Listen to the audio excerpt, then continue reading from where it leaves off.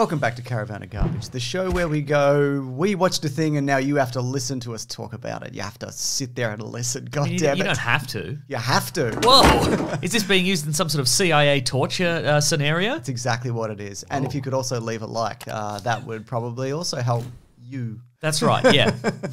It's more for you than us. You're being tied to a chair except for one hand, which you're only allowed to use to click like. That's right.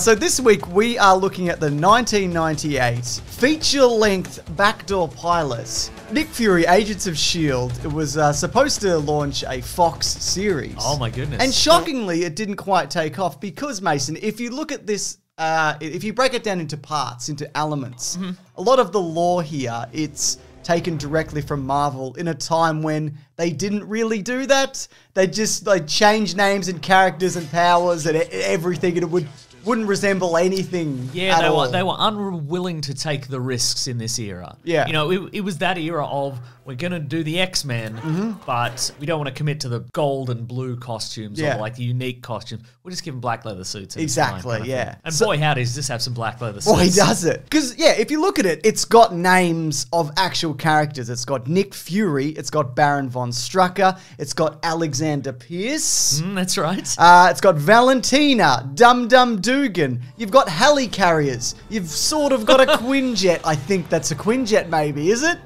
Sort of. Sort yes, of. There's life model decoys. And I guess my point is they thought about it. And I think the reason for that is because it was written by David Goyer, who worked on Blade, The Dark Knight, Man of Steel, Batman v Superman. And you're saying after all his successes there, he went back in time. That's right. And he wrote this crap pilot, is what you're saying. Yeah. Wow. See, that's the thing though, isn't it? Because it's so boring. It's such a tough watch. And by that I mean, it's literally tough to watch. Like, I had to, physically, make myself Clockwork Orange style almost, just stare at the screen. And there's only so much I could absorb because I feel like there's large chunks of this that I've blanked. Yeah, there are two, towards the middle, there are two action sequences happening simultaneously. Is there? Yep. There's two teams. They split the teams up. They're like, let's build up a big team of 5, and then they split them up into 2 separate action sequences at the end. And they just have generic, basic shootouts. Well, see, that's the thing. I think you're saying that they've committed to some stuff, but they've really just committed to names. Yeah, yes, that's what I mean. Dum Dum Dugan is famous for, a shock of red hair and a bowler hat and a mustache. Yeah. And this guy's just a guy. He's just a guy. You're absolutely, you're 100% right. Alexander Pierce doesn't even look like Robert Redford. He's not, and he's not British. No. He's not British in the comics. Oh, yeah, he's British in this, isn't he? Yeah. I'm sorry, I'm really going to struggle because there's so much I forgot. He's the only reason he's British is because they needed, a fop to contrast against Nick Fury. Because Nick Fury in this, and I think David Hasselhoff is well cast as Nick Fury. I think he looks like him, but he's terrible. Well, all right. But he's all about, he doesn't like those pencil-necked number crunching pen pushes. He doesn't like rules about not smoking in a helicarrier. Yeah. All he wants to do is live in an abandoned mine shaft, but they won't let him. They're going to bring him back for one last job. Just hitting an axe into the side of a mine, also very near the entrance to the mine. Yeah. I don't know what's going on there. What happens when it rains? It's a great question. So the story of this is he's been forced into retirement by those goddamn pencil pushers. But then they realize that they need Nick Fury because Hydra's back. Because the children of Baron von Strucker, who he killed, maybe that's what happened. Sorry, my brain is literally also, rejecting this. Who knew that after defeating Hydra, the leader of Hydra, that Hydra would come back? Who would have thought that anyone could have risen up the ranks of this enormous organization to become the leader of Hydra? So of course you'd just dump him, wouldn't you? Also, it's called Hydra, isn't it? It's not called Snake and you kill it with a shovel. It's called Hydra, and in this, his 2 children rise up to become the leaders of Hydra, and not once in this does anyone say, if you cut off the head of the Hydra, then 2 more take its place. That's literally what the saying was made for. It was made for this show, and they didn't do it. They didn't do it. So they're releasing the Death's Head virus, which they get from the body of Baron von Strucker, and they're going to use very cold missiles to launch them into New York City circa 1998. That's right. An obvious tragedy. So they need David Hasselhoff's Nick Fury out of retirement. But again, he's been pushed out by pencil pushers. He also got an eye pushed out of his head. So he's got that going on. Look, you know, he's made reappearances in Marvel movies since. He's, of course, in Guardians of the Galaxy. We have to say that because people will, you know, it's one of those things people will remind us if we didn't. We'll get a comment that's like, didn't you know that Nick Fury's actually in every Marvel movie ever made? But what he's going for here is he's just doing Snake Plissken, but not as good a version of Snake Plissken. I'll give him this. He's very tall. He's much taller than everybody else. He's very tall. So that's good. But he's got, like, no charm or skill. He's just aggression and a very dull wit. You know, because he's not funny, but he's constantly like, hey, dudes, what about I'll take you outside and It's give like you a big you kiss. tend to cling to the bowl no matter how many times you flush. Like he meets the boss and he's just like, yeah, you're a big turd. Also, he's stupid. There's a telepath in it or someone who can read minds. Guess what? Doesn't have telepathy in the comic books. No, well, okay, so They just need her. there's some things they got wrong, They okay? they just need her at the end. They just needed a get out of jail free card, I think, at the end because How's the bad guy going to give up the information? We'll just say one of them has telepathy, and then we'll film a scene at the start, one scene at the start, where she reads somebody's mind for a second. Yeah. And then we can just say that's how it worked. My point is, though, there's nothing about him that makes me go, yeah, you need this guy. Because you don't. They're all about equally skilled. He's tall. I'll give him that. He's very tall. If there was something up high, he could You have to get get that can of beans off the shelf, you know? But the thing is, he's stupid because the woman who's got telepathy says, oh, yeah, no, I got an implant to, like, Kate, enhance the very it. memorable Kate. The very memorable Kate. And he goes, and he, like, looks down at her boobs. He's like, and she's like, no, obviously not. It's in my head. Yeah, you're an idiot. He's an idiot. He's an idiot. So here's the things that I retained. You know, I make my notes during this. Sure, And at the end I went, I've got like 4 notes. Like, I haven't retained any of this. So here's the things that I remembered immediately. I'm like, okay, here's the things that stuck out. There's lots of data screens and monitors and keyboards and the scanning of hands and eyes. And that's not uncommon in a movie or show like this. But I would say like 30% of this is dedicated to scenes like that. Yeah. If you like it when characters in a movie or TV show go to a location and the location is spelled out in like that typo font, then you will love this. It's an endless parade of One of the major reveals that I remember is when he meets up with a blonde woman who's working for S.H.I.E.L.D. And then she goes, haha, I'm actually not this blonde woman. And she sprays her face with a chemical or a mask. I don't know what it is. This movie contains 2 different kinds of special secret agent sprays. Did you know? What was the second one? There's the face spray, but there's also get through a bunch of lasers spray. I didn't see that. Oh my James! There's a scene, all right, where they can't go through this area because there's a bunch of lasers that'll either detect them or cut them to bits. I'm not sure. Yeah. And then Pierce is like, oh, excuse me, I've got this spray, and he sprays the spray, and then they can walk through the lasers. Maybe it's the same spray. Maybe it's Might be the same spray. I don't know. It's like the WD-40 of intelligence agencies. You can just He's does on everything. a bit of everything. Yeah, I got a creaky joint. I'll give it a spray. So when she sprays her face and it's revealed that she's actually the daughter of Baron von Strucker, I had to rewind it to go, oh, this is a different woman. Because they're both just very similar looking blonde women. And because I'm watching it, you know, it's pretty low def. I really had to like go, what's happened here? James, this is why you would make a terrible secret agent. Every blonde woman looks the same to you. I'm in low def, yes. All right. So you mentioned the mind reading sequence. The one at the end, it's extended. It's quite long. And you'd think that how it often is with a mind-reading sequence, you get flashbacks and you go into people's minds, and maybe there's a battle in the mind, and they have a mind battle. Maybe they both appear as knights of the round table, or they're with jousting poles or something. Something like that. You know, like in Dredd, they do really good versions of that. Dredd is a knight of the round table. He's got a jousting pole. Lena Headey's got a jousting pole. They're just jousting at each other. But here it's just sparks and heavy breathing, and it's quite long. It's like a minute long of like, keep getting the numbers. And so she's getting a list of numbers because they need a list of numbers to stop the bomb. And then he has to choose between the numbers 6 and 9 for the missile. And then there's a really tense scene where he's like, 6, no, 9, no, 6. No, I think it's 9. It's like, what are we doing here? What's happening here?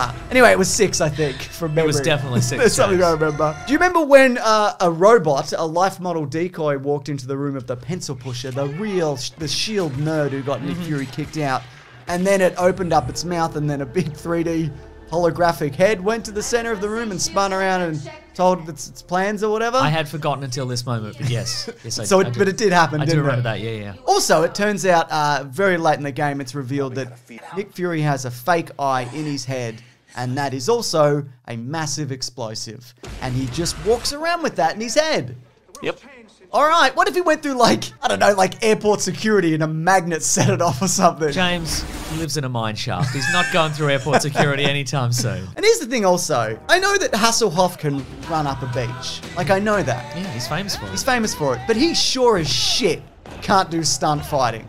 Like, at all. And that could also be put down to the Corrie. You know what I mean, maybe? And the blocking. That's right, the way it's filmed. But there's a fight that he has, like a fist fight with Baron von Strucker's daughter towards the end, and Played by Sandra Hess from of Mortal Kombat fame. Mortal Kombat Annihilation? Mortal Kombat Annihilation, yeah. Maybe that's coming up soon, Mason. I don't want to watch that.